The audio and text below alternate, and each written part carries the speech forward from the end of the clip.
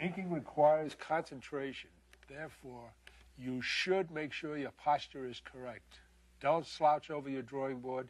Sit up straight. Ruling lines with your brush is far more difficult than using a pen, but the results are usually worth it. Just hold the ruler at about a 45-degree angle and run your brush along it like this. By varying the pressure of your brush, you can make lines of any thickness. Lines ruled with a brush are not as stiff as those made with a pen. Actually, they tend to have more character. Become equally adept at both pen and brush. The brush requires more time to master, but if you use a pen exclusively, your finished drawings may seem stiff and lifeless. Now, these examples of brushwork are called feathering. Notice how some strokes go from thin to thick. They're all done with the same brush, merely by varying the pressure you use. In case you're wondering, John is using a Winsor Newton No. 3 sable hairbrush.